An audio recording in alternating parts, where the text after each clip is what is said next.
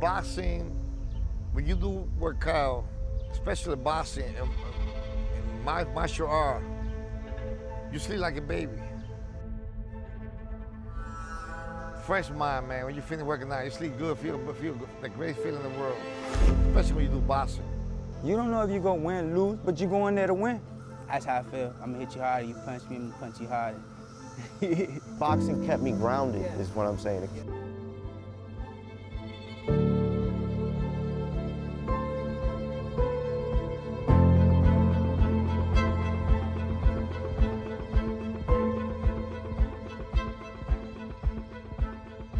I don't have no problems with anybody, but if anybody have any problems with me, we can dump it out at any time. Step in the ring, see what you got.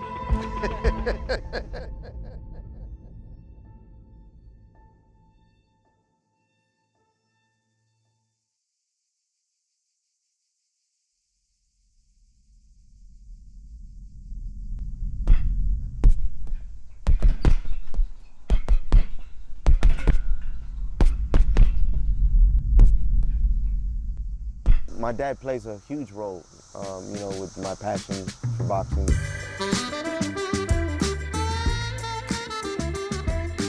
That was really the only sport we watched, and I didn't really watch basketball, didn't really watch football. My thing was always boxing, and it was something always him and I we could relate to. You know, despite all the craziness going on in each other's lives, like boxing always kept us, you know, bonded. And so yeah, I attribute everything that I love about boxing is because of him. 5-year-old kid, you know, toddler, just seeing my father box. So it's always been a part of my life. Hey man, I used to come to fight. I don't run. I can't, either you kill me or I kill you.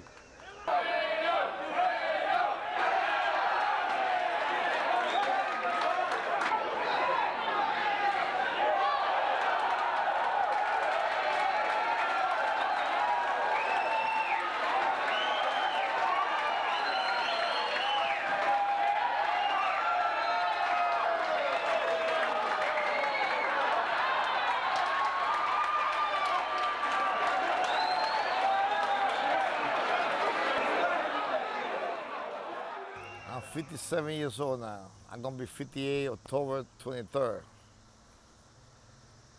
My childhood, man, that's a long story, you know. I was born with a short leg. I had my right leg shorter than the left leg. So I got one leg shorter, I missed like 2.5 inches of one leg. I suppose wear special shoes, but I don't wear. Back then I was a little kid, they used to tease me, call me this, call me that. I've been the angry guy in the world because, you know what I'm saying, grow up with no father, no brother, nobody you can talk to sometimes. Sometimes they're teaching you about your leg, why you walk like this.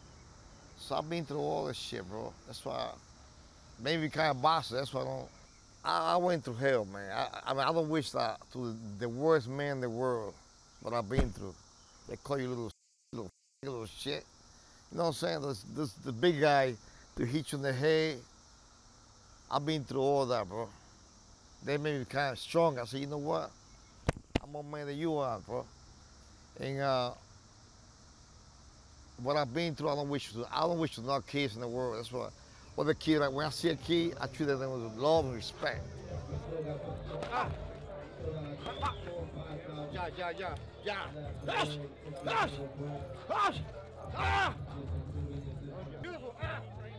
Oh shit! This motherfucker knocked me out. And grew up with no father, that's the worst thing in the world. That's why other kids around my neighborhood, everywhere, they love me. You know what? Giving them love, I say respect. It's the man that you are.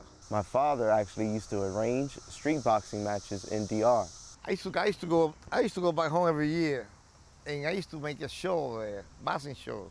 So he would arrange it in the community over there. So he's like a little legend in a small little town in Dominican Republic, in Moca.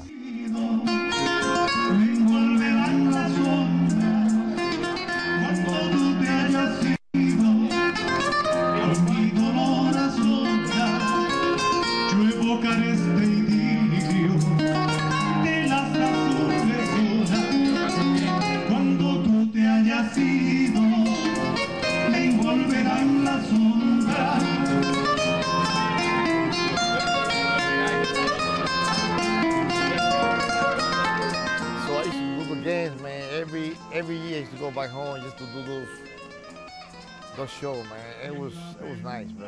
I mean, I used to call the Papito game, which they used to call me Papito. That's my name, Papito. It was a part of like a whole sporting event. But they LA, I used to run marathon. Where there's a marathon, playing dominoes, there's volleyball, playing basketball, and there's boxing.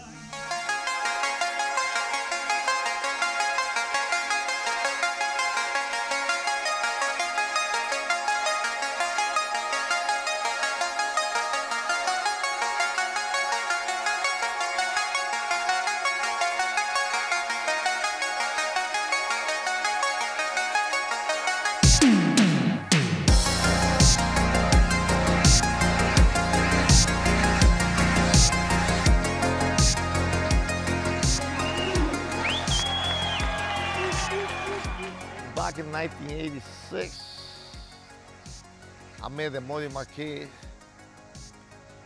and then she was pregnant about my first son, Jonathan. I got my son, Big Mocho. My kid, they live like a rich man, a rich boy back then. I was working 2-3 jobs in boxing. My dad was a professional boxer, and my dad used to have also a job, and he would also box. And besides boxing, also after he was done training, he would do maintenance to the gym, like clean up, mop, you know, for his membership fee. You know, so to give my son shave, running in the morning, get in the gym in the afternoon, sparring 3-4 times a week. I turned professional back in 1988. I was boxing back home, but you know, I got into boxing here in the United States. The guy named Pepe Correa, the guy used to train Sugar Ray Leonard. And Simon Brown, Maurice Blocker, world champion, I used to train with them. So I used to train with their Latin Connection down Columbia Road. So I used to catch the 2 buses just to go train. I know everybody know William Joppy, world champion. I teach William Joppy how to fight. He became world champion. We used to put the gloves on here all the time. You know, I'd bloody up each other as father and son. You know, so I remember back there in that court, we'd have sparring matches. We'd have sparring matches here on the street. There's a lot to say. There's too much to say, but I'm, you know, I'm the most happy man in the world. My kids, I got grandkids. I love what I do, heating, air conditioning. I love kind of boxing. Hey. I moved to Miami at 7th grade, so I was 11 years old.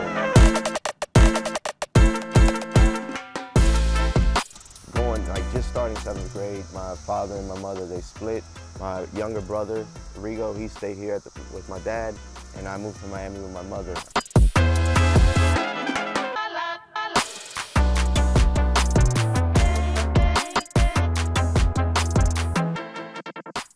I moved to Miami, played soccer, a couple teams, and then I kind of met a different crowd of kids over there in Miami. It's a big change. So they were breakdancers, and a lot of them was also from the same kind of situation at home, single parent home.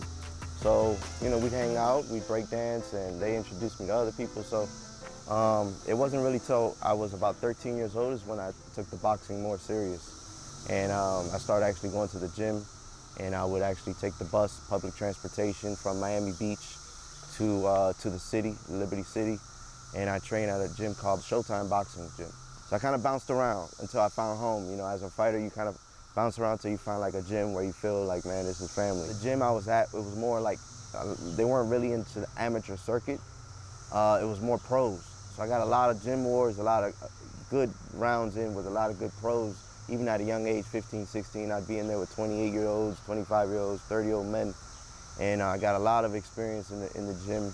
Growing up, my brother's name was Suavecito. Suavecito.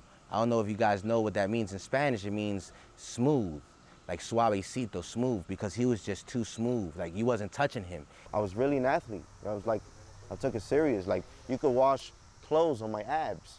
I used to do 300 sit-ups a day, my friend. Like, hardcore. He's a southpaw. He has a lot of aggression, you know, and he's southpaw, which is very hard to beat. So in Miami, there's a lot of gang culture, okay? There's a lot of little cliques, a lot of little different neighborhoods, so we get into fights and stuff like that. So just to paint the picture as to why I wanted to move, because at the time, you know, the route my friends were taking, it just didn't resonate really with me. That, you know, I'm always a quiet kid, smart, but, you know, maybe didn't hang around with the right people at the time. But, you know, to this day, those are my brothers though. So we formed a lifelong friendship there. I love Miami. It was fun.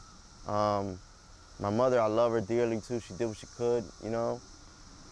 But, you know, I just moved here in 2005 to pursue different things. My mother had always, like, put real estate ideas in me, right? Because she used to work at a brokerage in Miami, so I was exposed a little bit to that world. So at 19, when I was working at Comcast, I started binge watching Flip This House. And then I ordered one of these books, late night infomercial. That gave me the inspiration to start pursuing real estate. So I took a break from boxing all those years after my graduation to 2008. And then, you know, my brother's here, my brother's a boxer too. So what we would do, we would meet each other at the gym. Me and my brother were actually training real hard to go professional athlete boxers. Growing up in the gym, we always had this brother thing, you know what I mean? Like you see now in boxing, there's a brother connection. You have these brothers that come up in the professional athlete level now, and they get this fame. So Monday, Wednesdays, and Fridays, I would leave the leasing office, which was located right near the gym. I used to train at Sugar Ray Leonard Boxing Gym, and I would go and meet my brother there. You know, I'd take off my tie in the bathroom, my shirt, boom, get ready to work out. And I think that was a time in our life that we felt really good about that, like about what we were doing. You know, that was the first time we felt good about something. Like, you know, like he was learning real estate, going for his exam, going for his course, also working at a management company, leasing apartments. So he had an idea of management of a property. I'm so proud of my kid. Jonathan is great. Jonathan was a great fighter, man. In 2008, at the end of it, like December or so, I get home. After in the morning, I had my little tax money. I was shopping for a car. A buddy of mine used to rent a room in the basement, so I was with him. He took me to look for a car, and then he took me to an interview with a broker. The broker that he was actually going to take me under his wing, going to teach me real estate investing as well. It was kind of aligned with everything I was like looking for, right? I met with him in the morning. I looked for a car that morning as well. I get home that day, and when I go to, you know, knock the door of my house and open the door, a guy that used to live in my house the summer before opened the door, and I'm like, what is this guy doing here? This is strange. So apparently the guy had came down from New York, and he came to my house, and he's looking for like a connection to purchase ecstasy pills.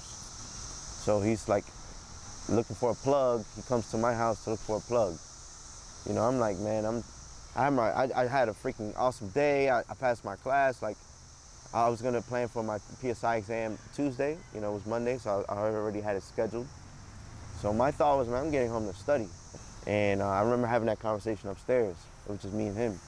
And my mind was strictly on like what I wanted to pursue. Like, it wasn't even on, I was like, nah, I'm good. I had bigger dreams than that, right? The buddy of mine that rented the room in the basement, I guess this guy says that, yeah, I could serve him up. Yeah, I could get him the pills, you know? So I'm studying, and my room door is open. Then he comes in and he sits with me. I have my book open, my real estate PSI, my real estate course book open, and then he sits next to me, but he looks a little strange. And then I look over to him and I asked him, I said, oh, you know about these pills? And he tells me, he doesn't even look at me, he's like doing this. And he says, yeah, my man's outside. And then like maybe a minute later, I felt someone else come in my room. And then I turned, I had the desk chair. I turned in my desk chair, and then boom, I was like, I already had a guy like coming in my room, like with a gun pointed at me to my face. So at that moment, I'm here at my desk, that's the exit. He comes in, and he like, you know, he comes in my bedroom, and now he's standing there. So I'm facing him this way, with the exit this way. Like, I think I stood up and I said, don't shoot. And all he would say was like, where it at, cuz, where it at? Like, he said it like 3 times, where it at, cuz? Like, I'm like in my PJs, freaking last thing I'm expecting is to get a gun in my face in my bedroom, right? So I stand up in my chair and I put my hands up, and I'm just staring at I'm staring down the barrel of a gun, you know, and someone that doesn't even have a face mask on. And I just try to turn and run. So I took a couple steps, maybe like 2 or 3 steps, 1, 2, and he shot me. And the bullet went through my shoulder because he shot me sideways. So the bullet also fragmented because it was a hollow point, and the larger fragment and a little smaller piece, you know, it affected my spine. It hit my spinal cord. And the back, my spinous processes, like the back of the bone of the vertebrae, at T2. So as soon as I dropped, like basically it was like an electric shock. My whole body was like in shock. And I'm laying on the ground, half of my body's in the hallway, and then the other half is in the bedroom still. And I end up facing the stairs, right? So I get shot, boom, I'm on the ground, and then before the dude leaves my room, he tries to shoot me in the head. But the gun jammed. The gun jammed, dude. And I just remember laying there, and I yelled with the second shot, like as if it came out. Like I yelled, you know? And he ran up the stairs, and then the other dude that was in the room stepped over me and ran out the basement door. So the shooter, he ran up the same way he came in. And as he opened the basement door to leave, my grandmother was opening the door. So I could see my grandmother at the top, you know, thank God nothing happened to her and he didn't shoot or anything. You know, he just ran out, but I could just see her like panicking, you know, yelling, screaming, running back and forth. So my thoughts at that moment, I'm laying on the ground, I didn't lose consciousness. All I could think was all my plans for that week. Like, I had met with my broker that I was gonna, you know, the boxing thing going on, like, and then I just laid there thinking like, how the heck, like, in shock like that. I'm even shocked because I was trying to do all the right things, you know what I'm saying?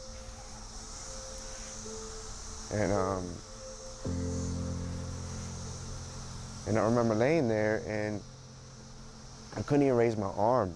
At that moment, I couldn't even move anything. And I was actually yelling out that I didn't want to die. Like, I don't want to die. And I was just like focusing on my breathing, you know, to try not to panic and stuff. And the dude that rented the room in the basement, my boy at the time, he's the one that came down the stairs and he called the the ambulance and stuff. And I remember them being on the phone and I was just trying to focus on my breathing because the bullet impacted my right lung collapsed. You know, my right lung collapsed because of the force of the bullet. The shot, it was like the same distance you and I are at. You know, it was a close range situation. So I just remember laying there, and then I remember the paramedics getting there, and then that's when my brother ended up getting there. I guess they saw the ambulance and stuff. And yeah, man, I remember them taking me, and I remember being on the ambulance with the detective. But at that point, I was like going in and out, I was feeling like blacking out a little bit, you know, feeling weak at that time. And then I remember being in the hospital, and I had fragments that came out of my neck. So from the point of impact, which is the shoulder, it went through my scapula, it hit my spinous process, but it also fragmented. And I have fragments I still have a fragment here in my neck, which I'm like, wow, from here to here, I had to travel all this in here, and luckily I didn't hit an artery or some crazy stuff. That's what happened, man. My brother's life changed so quick. Wow, it's just hard to even just think about it, talking about it now, you know what I'm saying? Just thinking about all of that. Look at my son, bro. My son's in the wheelchair. For somebody that shot, come on, my son couldn't be dead now.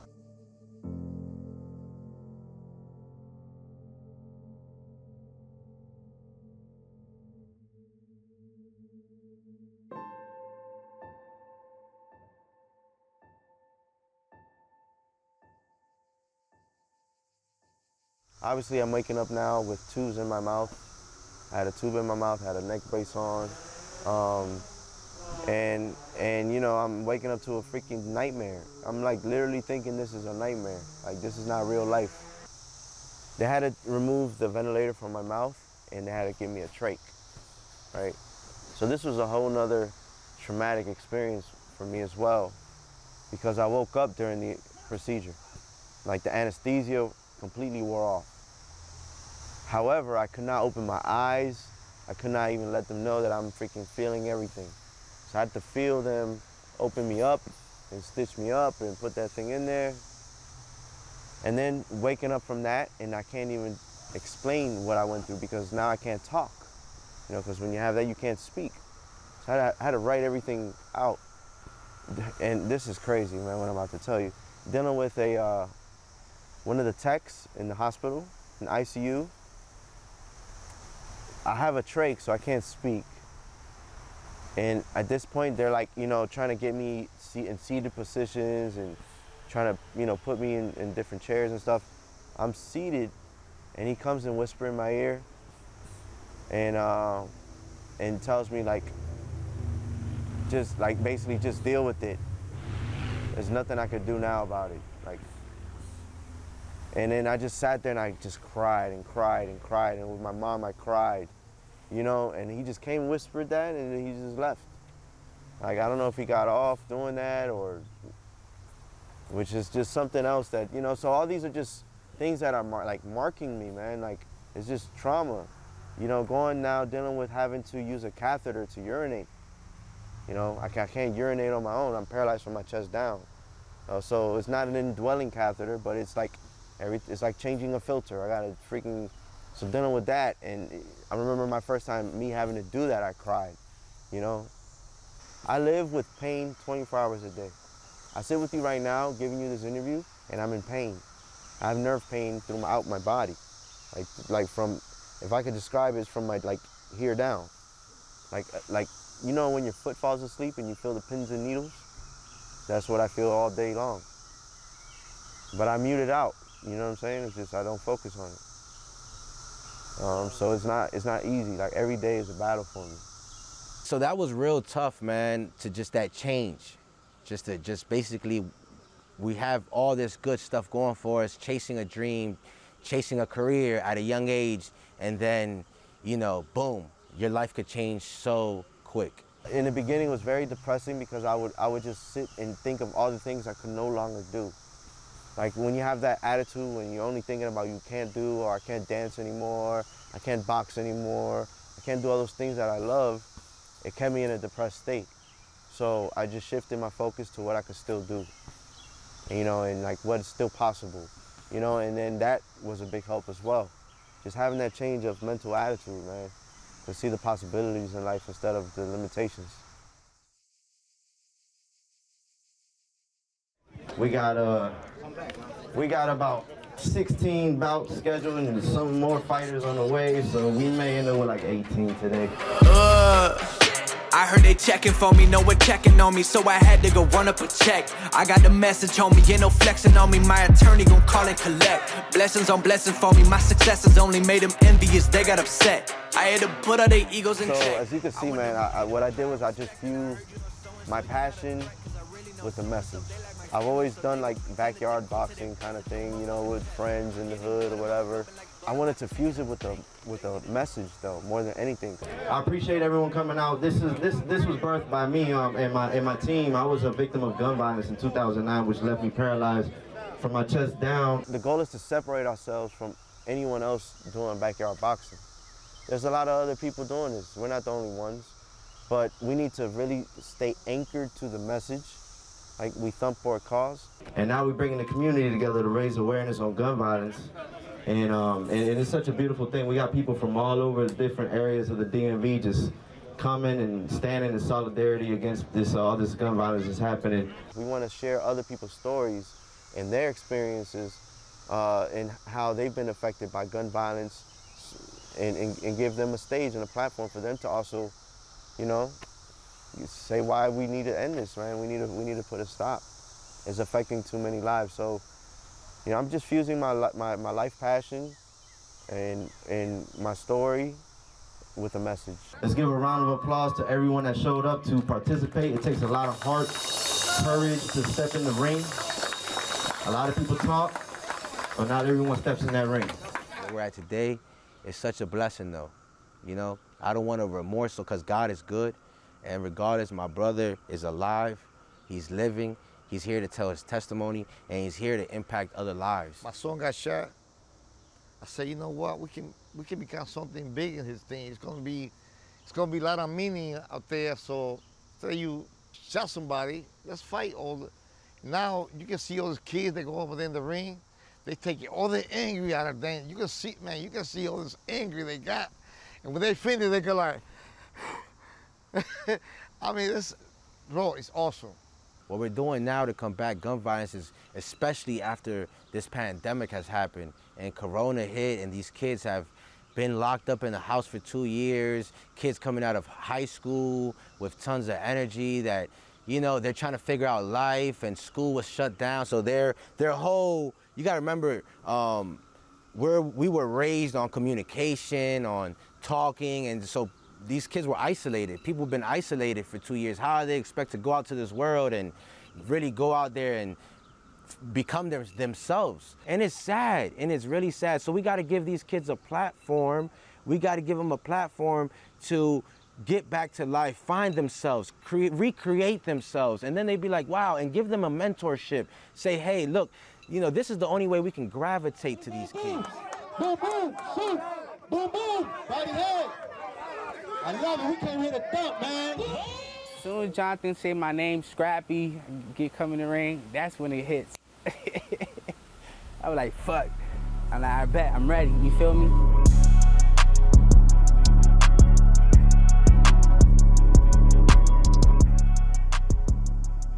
Nice kid. Scrappy's a nice, quiet kid. He sing quiet, but when he step in the ring, he's a different man. I grew up right here in Center Hill, right here in Wheaton. I lived there till I was 6. That area over there was a little fucked up and shit, you know what I'm saying? Like, a lot of drug addicts, stuff going on down there. I wouldn't let nobody touch my brother when my dad would take us to go play soccer, when we go play around.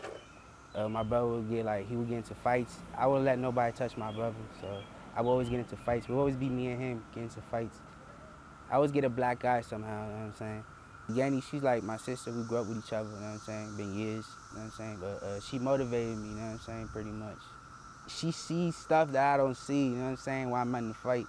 So when she tells me, yo, use your jabs, use your uppercuts, because I'm not using them, you know what I'm saying? He's open. Like, she'll tell me stuff like that. Then when we're off the ring, she's like, bruh, you're going to have to use your jabs. We're going to have to practice your jabs. So, look, we're going to practice the jabs, and we're going to practice more of your hooks. So, you know what I'm saying? So she pushed me through. So, yeah. Then I got my other friends, you know what I'm saying? They would come, too. They would want to come spar with me, shadow box. Like, yo, it's like, we got to work on your footwork, bruh.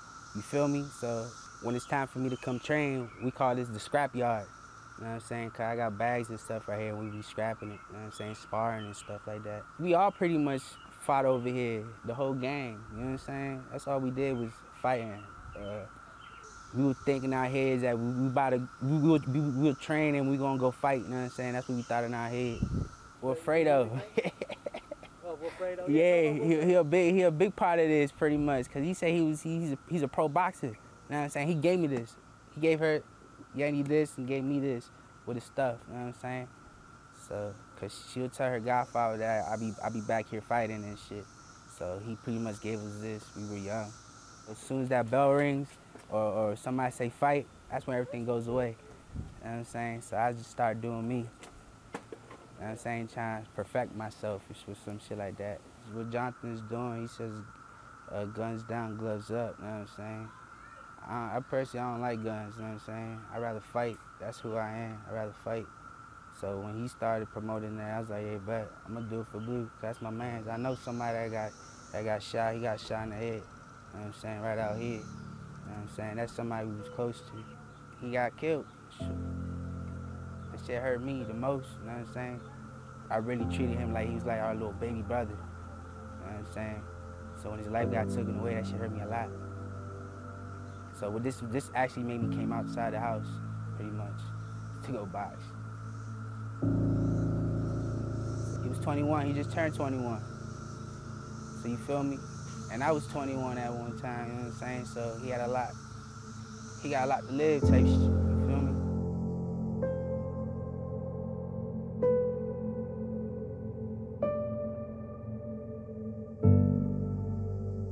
That's who I fight for, my man Blue.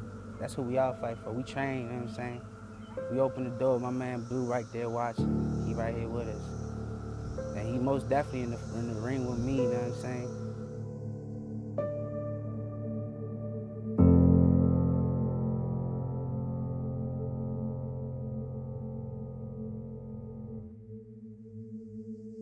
I ain't gonna lie, I do get nervous, bro.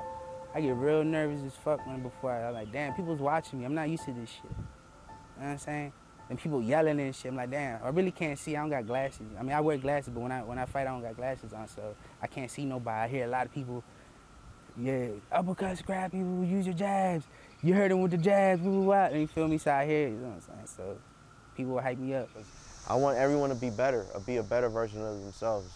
So this is giving Scrappy an opportunity to be a better version of himself. He's training now. You know, it's giving him something to do with his time. So it's awesome, man. It's awesome.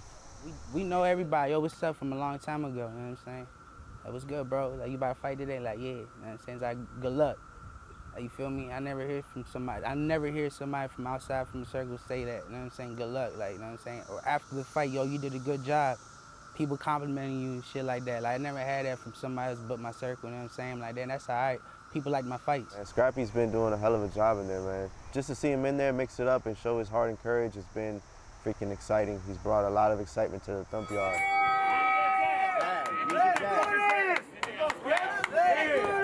Hey, Scrap.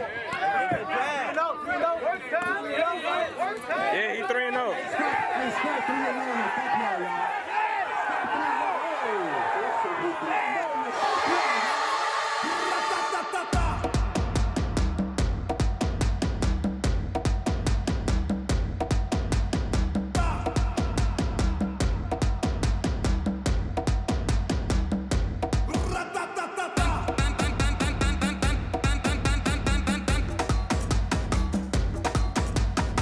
The referee, he's big as shit. So for the Thumpyard, of course, I'm the ref.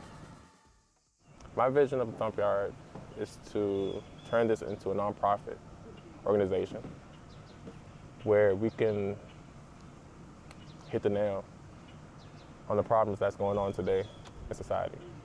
We want to reach out to the youth, especially the youth, and sort of like help them grow into real men and real women. I became a first responder because of an incident that happened in one of the buildings I was living in the district. At the time, a 6-year-old got shot, you know, and I saw the diligence and care that the first responders provided him with, and it made me want to do that type of work. At the time of the incident, I was no more than 13 years old. We lost a lot of people growing up.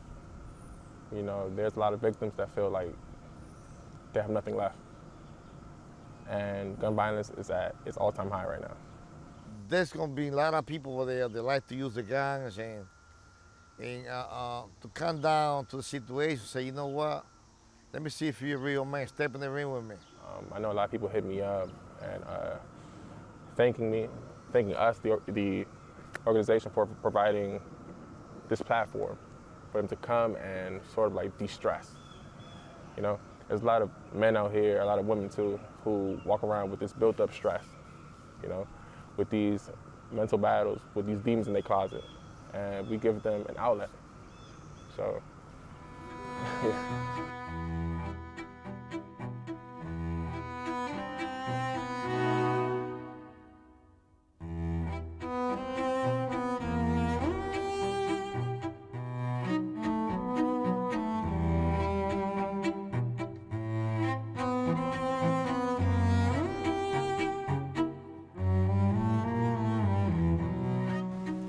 Name Carlos, but I go by Los, you know what I'm saying? I've been going for that for.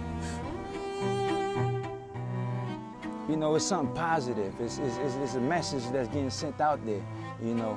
If you like to box, you can box. You don't have to be professional. You don't have to be ashamed. You don't have to be shy. Come out and box. Man, you know, I just did a little bit, right? And you know, it was a decade I just did. You know what I mean? It wasn't easy, but at the same time, I couldn't make it hard upon myself or the position I put myself in.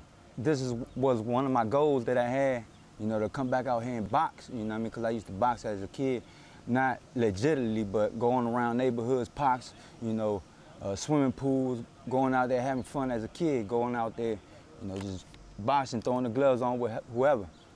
And from me being, you know, locked down so much, I just only had memories that I can go back on and really enjoy those good times I had while I was going through a rough time that allowed me to escape myself from the position I placed myself in. Life is never meant to be easy, you know? So therefore we gotta fight through those obstacles and those boulders that get placed in front of us, you know? And I'm a firm believer at that you can accomplish anything that you want and overcome anything that you want in life. And you can do whatever you want if you put your mind into it. I still haven't adapted to society so much yet because of the simple fact of the pandemic, you know? So now being able to come out here to the Thumpyard, to be able to, you know, enjoy something that I always loved to do, it brings joy to my life. And not having to be able to go back to them old neighborhoods I was hanging around and being able to come out here and stay positive within the turbulence of the times that's going on, you get what I'm saying? To those that's still out there, give them youngins a better way, show them a better way. Because I was a youngin' once myself, and I remember when I was out there acting wild, and I thought about all the things I've done in the past, and I said, man, only if I had the right guidance, the right person to lead me down the right way, I wouldn't have went through what I went through. Avoiding that drama, that trauma for those youngins that's coming up. Because that's what they seeing. It's what the older heads doing. But guess what? They are guiding them the wrong way. Regardless of the fact of what you've done or what you're doing, you will still never want your son to do what you're doing wrongfully.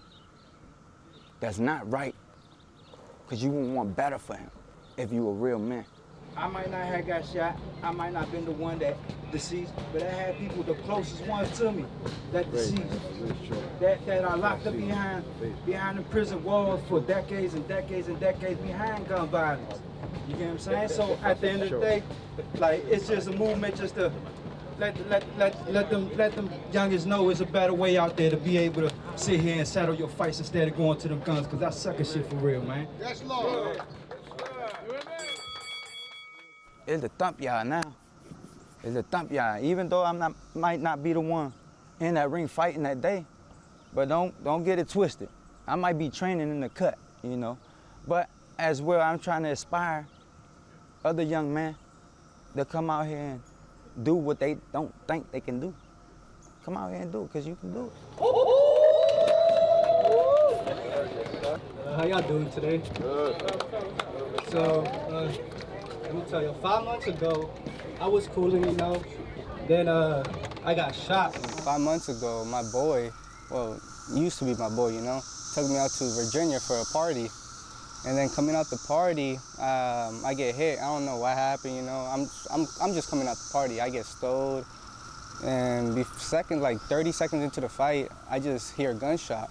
And at the time, I did not know I got shot, you know. Like, I thought I just got hit hard, or like he just knocked me out or something. I just felt my body hit the floor. All I could hear is ringing in my nerves. They're like going everywhere. It was insane. And once I hit the floor, I still turn around. And when I turn around, I just see, all I see is someone's foot try to like stomp me out. They were stomping me out after I got shot. So all I could do was really just put my hands up while I'm trying to like stay calm, because, you know, I'm losing blood.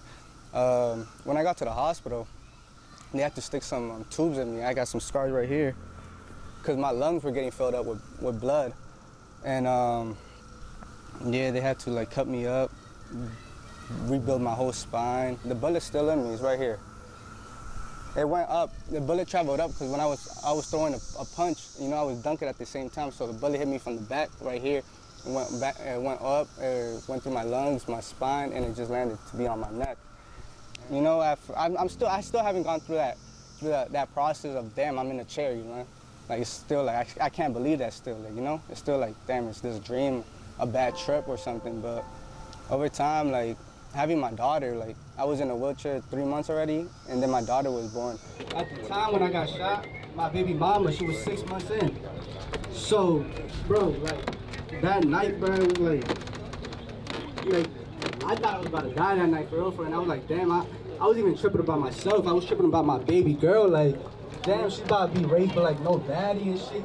Now I have a reason to keep pushing for, like, I always had a reason, of course, but now I really have a good reason to keep pushing for it, because I don't want to leave, like, my daughter, like, you know, starving, like, you know, with someone I don't know, just because I'm in a chair. Like, regardless, I'm in a chair, oh, well, I got to man up, still be the man of the house, still bring money to the house, you know, still, like, educate my daughter, you know. So I just got to put all that aside and really just focus on, like, you know, my daughter and trying to better myself, you know. When she's older, the first thing I'm going to put her in is boxing, bro. Because boxing is not just about fighting either. They teach you shit, like life shit, you know, like not to give up, never give up. You know, when it gets hard, like don't give up. I used to box, and you know our routines will be hectic, bro. We'll run like 4 miles every day, work on core, and you always had that, damn, I just want to go home. But you know, like at the end of the day, you feel good, like you know you're working your body out too, so. And you know, you're staying away from all the bad shit at the end of the day, because you know you're putting all your time into the gym, you know, boxing, trying to improve your work. So it's nice, bro. You're not gonna know you could do something till you do something, and then you say, "Wow, I didn't know I know how to do this. I did not know that." But then you experience that, and you love that, and you move forward with it. And then you find yourself a new path, a new way, a new door that opened up for you, and just go straight through it and continue to keep going. I saw Scrappy, he posted the Thumpyard thing, and I was like, bro, you should tell them to put like people in wheelchairs in that joint. And then that's when I texted the Thumpyard. I was like, yo, you should just, you know, let me get in there, like put some people in chairs, bro. I'm trying to work out. He's like, all right, bet. He's like, yo, you know I'm in a chair too. I was like, for real? I was like, I did not know that. I did not know he was in a chair.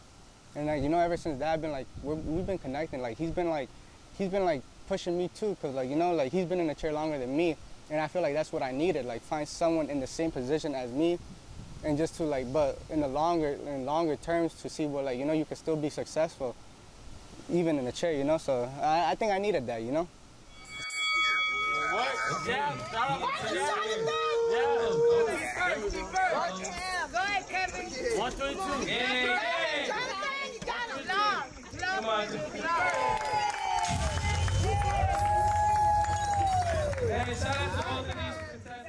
Like you said, there's an energy going on, because for one, that message I randomly get from Kevin, right? And he's seeking a mentor. This is a new world for him, right? I'm happy, like, the Thumpyard is this thing, you know, like, because that's bringing the whole community together, like, you know, like, fuck all that beef and shit, bro. At the end of the day, we all trying to reach for the same shit, you know, try to get out, trying to get money, like, you're just making it harder for yourself out there, beefing with yourself, putting guns out, man. If you really got beef, bro, link up, like, you know, like, work out, like, whatever. Like, if you get whooped, bro, take that L, bro. But, you know, you can come back another day, you know.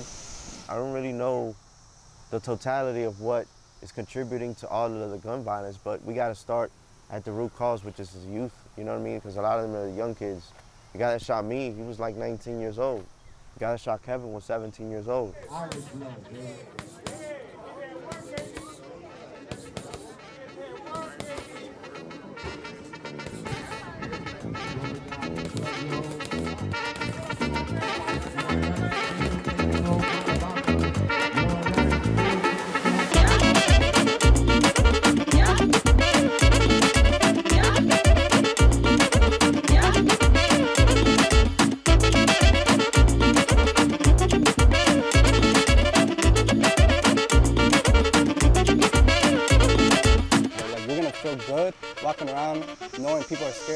because you can whoop them, like, you know? They ain't scared of you, oh, he got a gun. Nah, I'm scared of him because he can whoop my shit.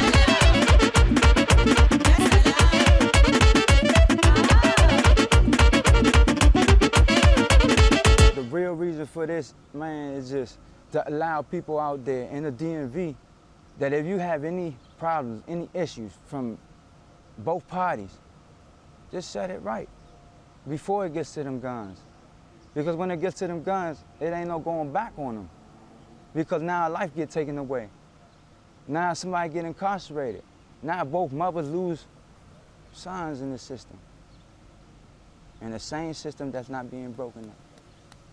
It's not being broken. That cycle is not being broken. I mean, we put everything together. So, you know, I know it's gonna be big. I can feel it. I can feel it, so let's do it. Because I wanted to grow where we give a spotlight to speakers at every single event so we can set the tone. Because we're uniting people all over from DMV. You know, some guys in there are not the nicest outside of there, you know what I mean? So, but thank God everything has been peaceful and everything's been remained respectful. And that's the goal. That is the ultimate goal. And if we could congregate all these people at once, and then they hear a positive message and then see people that's been impacted by gun violence, if they're holding guns outside of this, then they need to start, you know, living and choosing differently. You can't stand there, shorty. You gotta throw some. You gotta throw some. Throw overhand right. Throw overhand right. Throw it. Throw it. Don't think about it. Overhand. Body head. Come on, you gotta work, my man. This is something that, again, I'm so thankful to have the relationship I also have at my age to be able to give this platform. This wouldn't be possible by myself or even by myself, my brother on his own. You know, again, the relationship that we've had and the people to open the doors for us to make this possible is also important too. So I give thanks to everybody, for sure. Anything I've done, it's been with the team, man. So I have to really shout out to my brother, the ref, you know, everyone that's been a part of this movement, our media guy that's been handling a lot of our content, the filming of the fights, and just our brand in general, man. It's you know, they all feel that we're doing this for a bigger cause as well. You know, we haven't made $1, you know, and it's cool. It's cool because it's for a bigger cause at the end of the day. So I have to really shout them out. I gotta shout them out, man, because I haven't been able to do anything by myself. You know, I mean, in terms of, it takes a team. You know, teamwork makes the dream work, you know? Right now, to the age, I said, you know what, I've done everything in my life. I've raised my kids up. They're doing good, you know? I love what I do. You know, what else I can ask for life, man? Healing, we go back to healing, right? That's my form of healing, is being a give back and help find reason to me suffer for my suffering. You know what I'm saying? So that's kind of it right there. You know, I'm finding, you know, it's my purpose.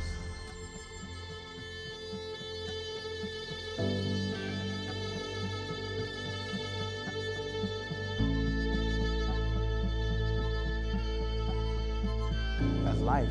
Who am I to come here and tell the next person what to do? I can only encourage them. I can only give them advice. I can only show them the way. Because I just came from that way. And that way wasn't the right way. So that's the goal. That's the ultimate goal, you know? And at some point, make this into a nonprofit organization and start really collaborating with others in the community that's pushing the same message. You know, we want to work with anyone, but as long as they align and resonate with the same message and really put that in front of any backyard boxing, because it's bigger than backyard boxing. And as of right now, we're looking to probably start a youth camp next year around this time. I've been getting so much positive feedback from the community. The growth has been so organic. It's super organic. It's all like a community. It's all love, you know what I'm saying? It's a good vibe when you get in there. And when you leave out, you know what I'm saying, you feel good leaving out. Boxing is entertaining, right? So as long as we stay anchored to the message, we'll be able to keep sharing these stories with everyone that views these fights and that comes out to these events. I feel like Jonathan's the heartbeat of this organization. You know, of course, everything started with his incident. You know, Jonathan, before this, was an amazing boxer. And the fact that that incident took away those talents, you know, it's sad to see that. you know. The love has been just organic, and we thumping for a cause, for real, man. We're trying to, you know, make a change and make an impact in the community, share a message against gun violence. You know, I do real estate and I've done business and that, but I've never felt more fulfilled doing this work right now. Because I see the impact that it potentially could have, and that it already has in short time, you know? So it's really organic, man, and then when I share my story, people see that I'm coming from a genuine place of wanting to impact other people. And it's just all these stories, man. And like where I got shot, if I would have got hit a little higher, it would have been a quad. I would have lost function in my fingers.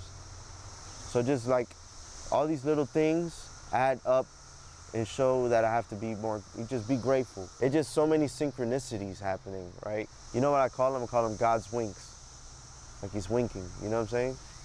Like a God's wink. This is a story about love.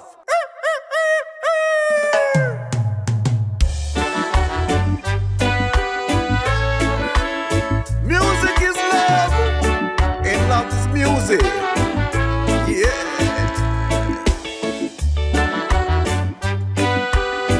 Sing the song, brother, sing the song. Sing the song, you could never be wrong. Yeah, yeah, yeah.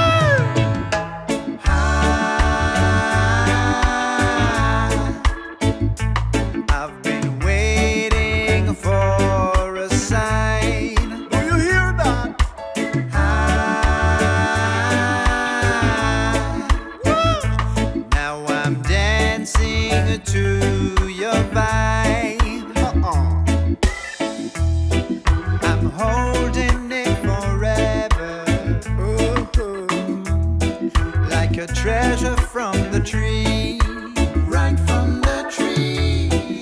My body ain't confused no more. Do you hear that? I'm looking at the sky, see the spark and singing.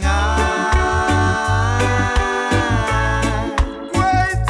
I've been waiting for a sign. Get up and move your feet.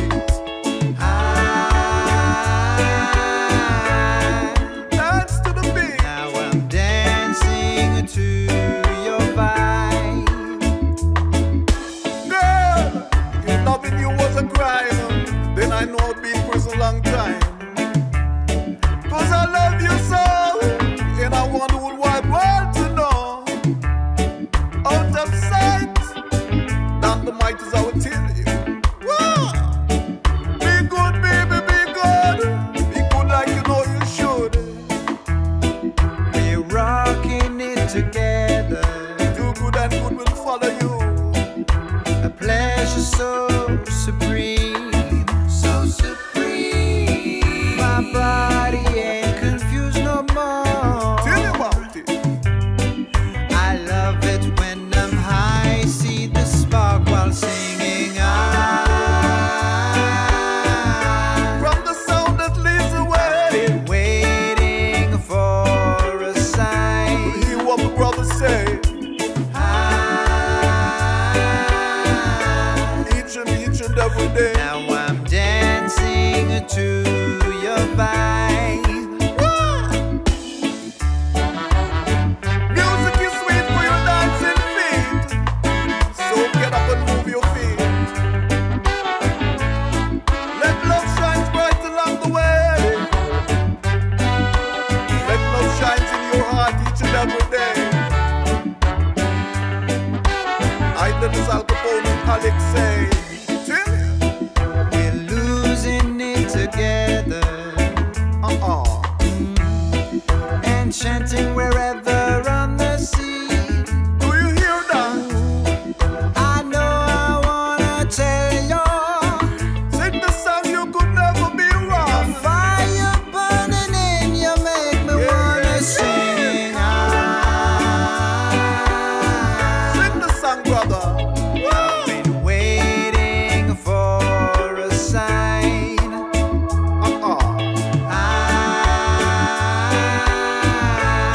Out the light, baby. Now I'm dancing to your vibe. Out the light to make it right. Flash it from the top to the very last drop, you know. Don't leave no turn. The more you live is the more you learn. Whoa! Till live the life you love. In love the life you live. Cause music is mine to give. Live and let others live. And your days may be longer upon this land.